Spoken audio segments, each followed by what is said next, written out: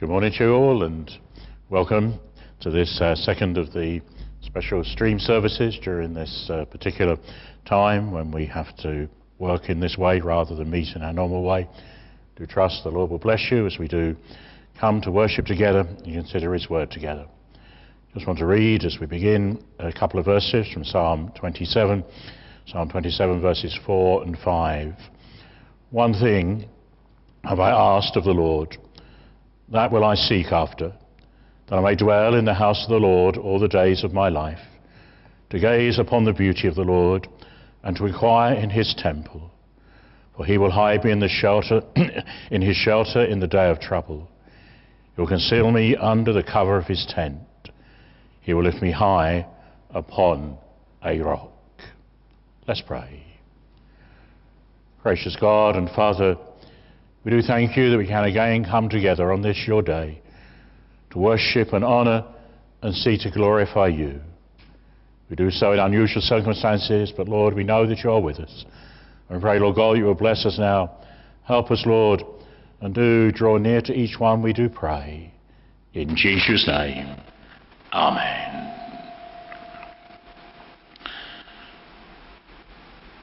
Again, we do welcome you, and as you're all aware, we are dealing with a very difficult situation at this time as a result of the coronavirus and the restrictions that have been placed quite properly upon us. We're not able to meet and worship in our usual way, but we are thankful that we can take advantage of the technology that's available to be able to broadcast our services as we are doing now. Very thankful for all those that commented on the time we did this last week, and we pray that again the Lord will be pleased to bless us and help us and encourage us as we do meet in this way. And we would appreciate your feedback if you're able to do so. Any comments you have, and we can take those on board and seek to improve these as we do go on over the next few weeks. I'd just like to read now again from the Psalm 121, and I read the whole of that Psalm 121. I lift up my eyes to the hills. From where does my help come? My help comes from the Lord who made heaven and earth. He will not let your foot be moved. He who keeps you will not slumber. Behold, he who keeps Israel will neither slumber nor sleep. The Lord is your keeper. The Lord is your shade on your right hand. The sun shall not strike you by day, nor the moon by night. The Lord will keep you from all evil. He will keep your life. The Lord will keep your going out and your coming in from this time forth and forevermore. Let's pray. Again, O Lord, we do seek to come into your presence. We do praise you, Lord, that we have this glorious opportunity to bring our prayers before your throne. The Lord, although you are the great and the awesome, the all-powerful God, indeed, the all-holy God, yet, Lord, you do delight to hear the prayers of your people. And we pray, Lord God, you be pleased to hear our prayers now. Lord, we do stand in difficult circumstances, but Lord, we thank you that none of these things are unknown to you. That, Lord, you are indeed always in control. That, Lord, your will and your purpose will always be fulfilled. Oh, Lord, give us the confidence, give us the knowledge, the strength we need to trust in you in these circumstances. And do help us especially today, Lord, as we do meet together. We pray for each one in their own homes, wherever they might be, that will be seeking to share with us in this act of worship. Oh Lord, bless each of them. You know, Lord, the particular needs that they have. We pray that you would reach out to them. To remember those, Lord, that are unwell or are suffering in other ways. We ask, Lord, that your strength will be upon them, that, Lord, your Spirit will rest upon them. And, Lord, may they truly rejoice at your great grace and mercy being given to them. We do think particularly, Lord, of the problem that we do face, the effect the coronavirus has had. And Lord, we do pray that you will be with all the authorities, that they may make the right decisions, they may guide and lead in the proper way. Remember all those, Lord, in the NHS, in the emergency services, in other institutions that, Lord, are there to seek to help and aid us at this very trying time. We pray, Lord, that all provision will be made, that wisdom will be applied, that, Lord, we ask that you would give the strength and give the ability to all that are involved in many different ways in seeking to deal with this situation. Do remember, Lord, particularly those that have contracted the virus, and we pray, Lord, that you would be with them. That, Lord, you would give them healing, to give them strength.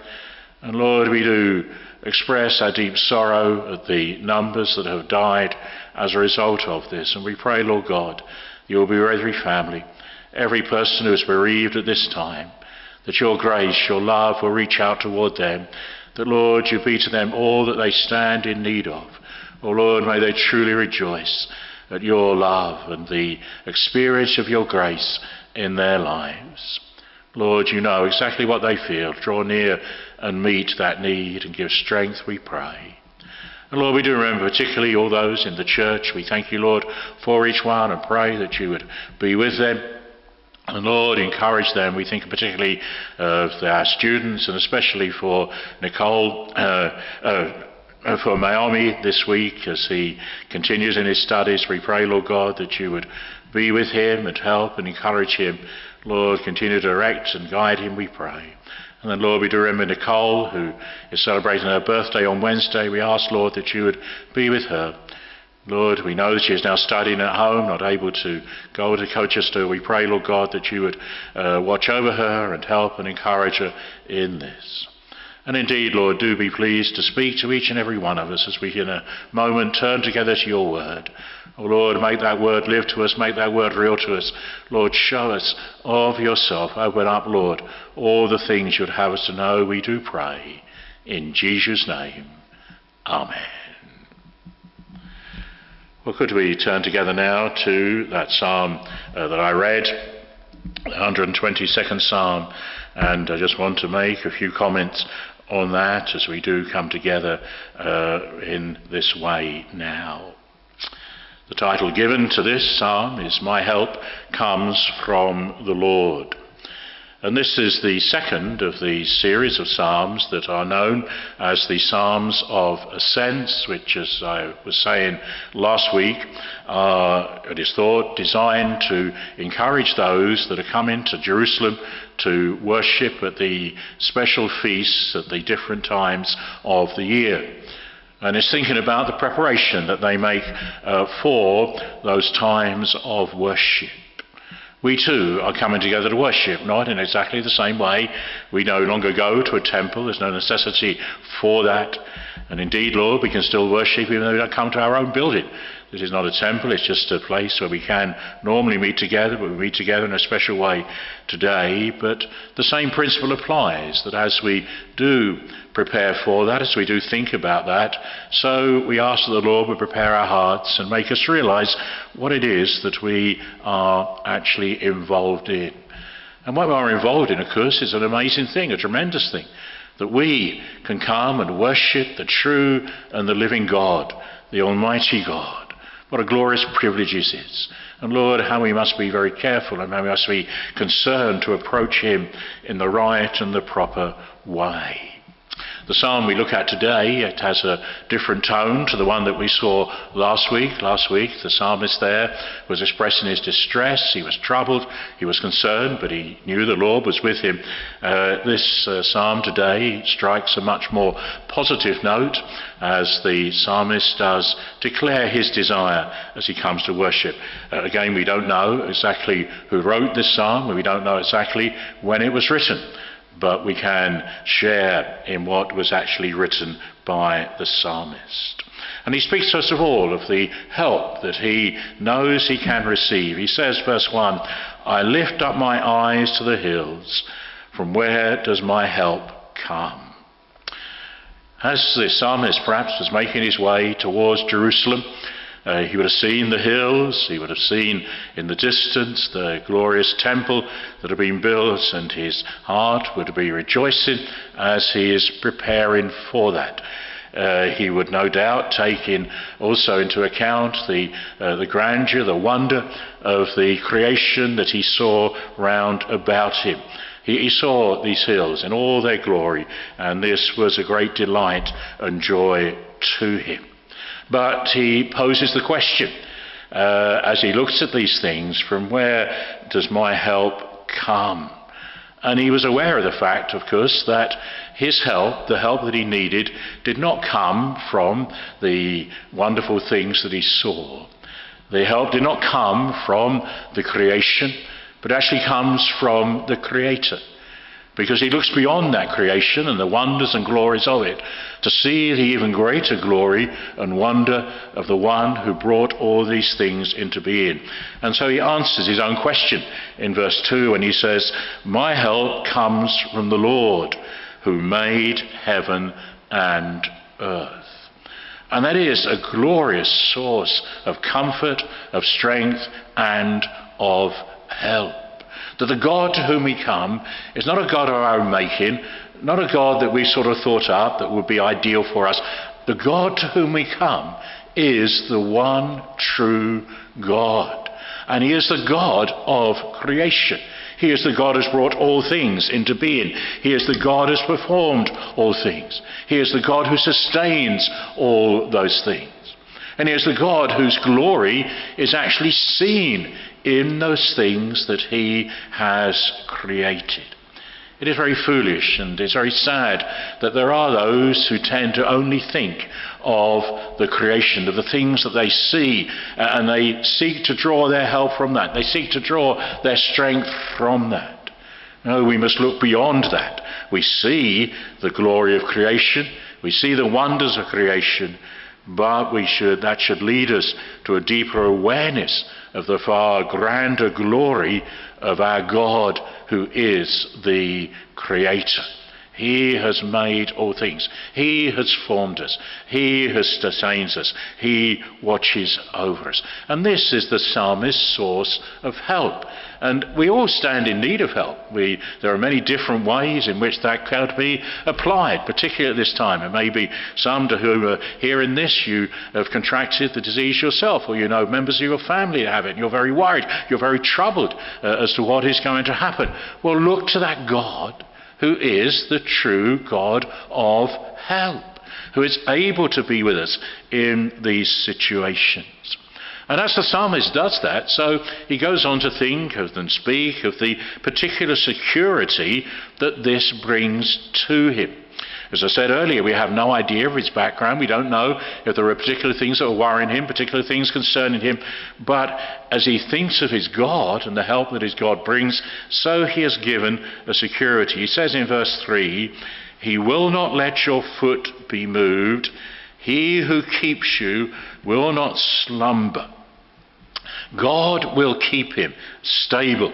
He will keep him secure. He will keep him in the place where he should be. He doesn't have to rely on his own strength. Indeed, it's foolish so to do. He relies on the strength of God. And that God is the God who never slumbers, who doesn't sleep.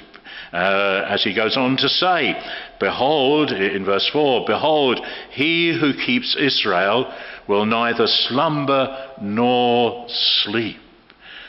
We all sleep, we all slumber, we all lose our attention. God never does. He is always there. As one commentator says, there is not momentary slumber, least of all actual sleep, dare be thought of in reference to him. God never sleeps. God ever watches over us. God ever keeps us. God is ever beside us and aiding us. And what a comfort that is. What a great assurance that is in the particular situation we find ourselves to be in today, as there is so much that is of deep and proper concern. God is there, keeping us secure, keeping us stable, and constantly doing that. There's not one moment 1 second where that constant strength and security is there. And as the psalmist goes on, so he gives us more of an insight into what that means for him. He speaks of the Lord, of God, being his true guardian. He says in verse 5, "The Lord is your keeper, the Lord is your shade on your right hand." The Lord is the keeper. He is the one who keeps it. When he speaks of the shade on your right hand, that would have been particularly applicable perhaps to this psalmist who'd be making his way to Jerusalem to worship God in the temple, and he would have been doing that when the sun was at its highest, when it was very hot, and he would be very grateful of any shade that there would be made available during that time. And he says this is what God does. And it goes beyond, of course, just the sense of shade. It speaks of protection. It implies that protection, that God is ever giving protection. He may have come on a very long journey. He may have come through dangerous parts and would have been worried about what would happen there. But God was there protecting him. God was there ever watching over him. He is always keeping him. In another psalm, in Psalm 91, we read these words in the first two verses. "He who dwells in the shelter of the Most High will abide in the shadow of the Almighty. I will say to the Lord, my refuge and my fortress, my God, in whom I trust." Our keeper, our God, is always on the throne. He is always acting on behalf of his people. He's always looking down and shielding them from all harm. And when we find ourselves in difficulty, when we find ourselves perhaps in danger, or we find ourselves in physical and emotional pain, these things happen. God permits these things to happen, that not to us that he may hurt us, but that he will ensure that they don't harm us. He ever watches over us. And he goes on, he is that one who is always the protector. Verse 6, he says, "The sun shall not strike you by day, nor the moon by night." Again, in Psalm 91 we read, in verse 6, "Nor the pestilence that stalks in darkness, nor the destruction that wastes at noonday." Whatever it is, whatever the problems are, and they're very real, and they're very hard and difficult to cope with, and we certainly cannot do so in our own strength, but the Lord assures us that he will be helping us, he will be aiding us, he will ensure that we are kept, and we won't know, as it were, that great heat of the sun. We don't know the dangers of the night, because we're always under the control of he who is the truly almighty God. And then as he draws the psalm to a close in the last two verses, verses 7 and 8, he says in verse 7, "The Lord will keep you from all evil. He will keep your life." The Lord will afford that protection. It's not that we won't commit any evil. Sadly, we all do sin. We all do fail him on occasions. But he has set forth the means whereby that can be fully dealt with in our Lord Jesus Christ. He has paid the penalty. He has paid the price, that our sin might be forgiven. And this again is a great encouragement to us in times of need, in times of trouble, that he has done this glorious work of grace. And he keeps our life. It is good to know and to be assured of the fact that our lives are in his hands. And he watches over us. He is the one who gives us that life. But of course it goes much deeper and much further than that. Because in Christ Jesus we have a life that is eternal life. And he keeps that life, and that eternal life can never ever be taken from us. We will die physically unless the Lord returns. Prior to that fact, all of us will die. But if we're in Christ, We know the assurance of that life. And this, of course, is what the Apostle Paul expressed so clearly and so powerfully when writing to the Philippians. In Philippians 1 and verse 21, he says, "For me to live is Christ, and to die is gain. If I am to live in the flesh, that means fruitful labour for me. Yet which shall I choose? I cannot tell. I'm hard pressed between the two. My desire is to depart and be with Christ, for that is far better. But to remain in the flesh is more necessary on your account." And in that keeping our life, in that securing our life, the Lord is very active. The last verse, verse 8 says, "The Lord will keep your going out and your coming in from this time forth and forevermore." Again, one commentator says, generally speaking, there is nothing to which the providential care of God does not extend. One has the feeling that every sphere of influence to which this care extends has been touched. Such treatment of the subject carries with it a sturdy reassurance. Every step of our way, everything we do, everywhere we go, our going out, our coming in. We know at the moment those things are very restricted, but he is able to help us. He is able to help us, and he will keep us in all those situations. Just close with some other verses from one of the Psalms, Psalm 73 and verse 23. "Nevertheless, I am continually with you. You hold my right hand. You guide me with your counsel, and afterward you will receive me to glory." So as we think of the confidence that this psalmist had, may that confidence be ours. May we know what it is to truly trust and rest in him. May we know that our help always comes from the Lord, and that there may be no greater help in that.